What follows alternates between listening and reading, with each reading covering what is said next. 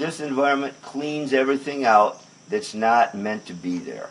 It cleans out weak things. It cleans out dead things. It opens up the door for a new crop of plants and for vibrant growth. And so that's what a rainforest is all about. But as soon as you take a rainforest and you cut the trees down, what you end up with is a desert. And that produces a completely different society, completely different personality of the people who live there, and enormous austerity, you know, where before there was abundance. And so that's why we're doing what we have to do to preserve the rainforest, because we do not want that austerity. We're not used to it. And so we're not going to adapt to it either. We insist on abundance. We insist on diversity. Lots of birds, lots of species of plants, lots of insects, lots of pollinating agents to take care of all the flowers. Yeah, because some bees maybe like, you know, the purple flower. Other bees like the yellow flower. You know, it's just like us. You know, we like, you know, a skinny girl, a fat girl. What do you know? You know, and so, you know, you're a pollinator. You know, you need a big field to work in, right? Because you're not going to necessarily jump at the first one you see. And so, you know, the natural world follows us. We are very much a part of it.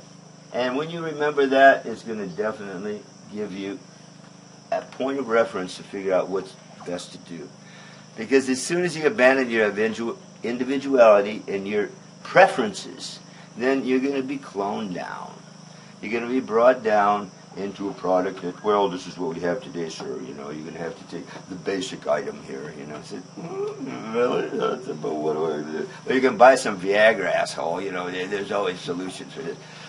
Well, I don't think I'm ready for that. You know, I would rather go somewhere else with it. You know, I'd rather, you know, find something I'm actually attracted to. You know, before I, you know, put my pedal to the metal here. And so I think that, you know, people have to begin insisting on that again. Because if they don't, they're going to not be able to reconstruct the thread that they lost a long time ago when they started inventing and creating industrial, military, counterproductive, anti-ecological governments and policies that are basically destined to a very, very early demise. In other words, they're not tuned toward thousands of years. They come in a very advantageous place, but they're going to bring it right down. And that's what we're trying to avoid, by just being true to who we are as a species. What are we here for? You know? And what makes us shine? What makes us smile in the morning? What makes us happy, you know? And so we have all that dissonance, like what we were talking about this morning, you know, the dissonance between, okay, well, your mom and dad are fighting. Okay, mom and dad are fighting. So what do? You start lying to your mom about your dad. You start lying to your dad about your mom. And you're only 12 years old. So you keep on lying to people all your life. But the problem is when you get to be in your mid-20s, you don't know who you are anymore. Because you lie to everybody. It's a reflex. And what do you do when you lie? You put yourself down. You say, I'm not as good as you, so I'm going to lie to you because I want your help. So I'm going to tell you something that's not true. Now, the minute you say, no, this is what's true. You know, mom's fine. There's nothing wrong with her. You just don't see her right, you know. But dad's fine. There's nothing wrong with him. He says, you don't see him right. As soon as you say that, you put yourself right up on top. In other words, you become the counselor of your family. Okay? So, think about that. Never lie. It disempowers you. Tell the truth. There's nothing to be afraid of. Believe me, it always wins out in the end. I promise you. Just tell the truth. Because if you don't like it, then come back when you're ready to hear it again. Believe me, they'll crawl back. I promise you. When you're talking about power plants, when you're talking about very powerful, delicate, and personality charged individuals, they need just the right conditions or they don't perform.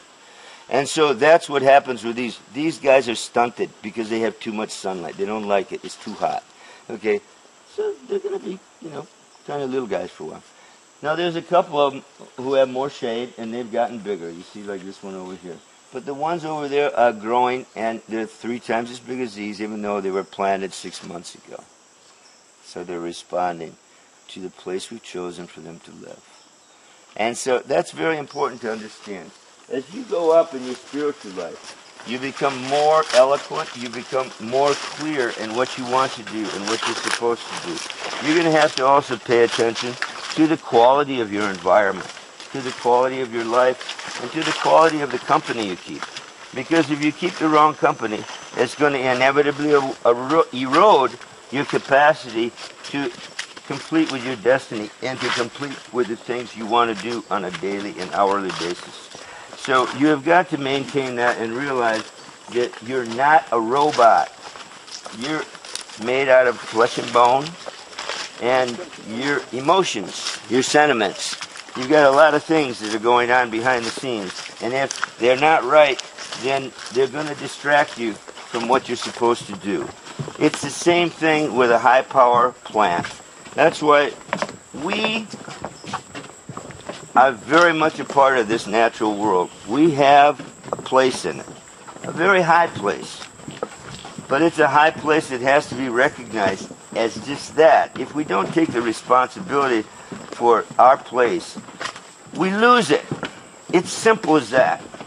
You know, if you don't rise to the occasion, you lose the occasion, and the next occasion, and the next one too. Okay? It's very important to keep that in mind. Now, we are, to a certain extent, guardians of this planet. We're people who are supposed to pay attention to taking care of other things. Plants and animals are not completely oblivious, as most people would have you believe. They know that we are here to protect them, to guide them, and to help them. And if they die, it's probably our fault. Okay? So, they don't cut us any slack when we're not coming up because we want to be correct. We want to please the government. We want to please the Catholics. We want to please the Protestants. We want to please the Islamic. We want to please the Unitarians. We want to please everybody but the fucking plants because we're here to take care of them. We're here to take care of the animals. We're here to take care of the planet. Why were we given so much capacity intellectually? Why are we given so much capacity of manipulation? Well, precisely because we were put here with the hope that we could actually do something worthwhile. Now, when we don't do it, can you blame the things? Because they're not just stupid plants, they're smart plants. And also, the animals are not stupid animals, they're very smart animals. Can you blame them for being a little belligerent? For them not liking us that much? For maybe putting us through the ringer when we actually come to them and say, can you give us some power and some insight? He said, you should have it already. You were born with it. What'd you do with it? Who'd you throw it away to?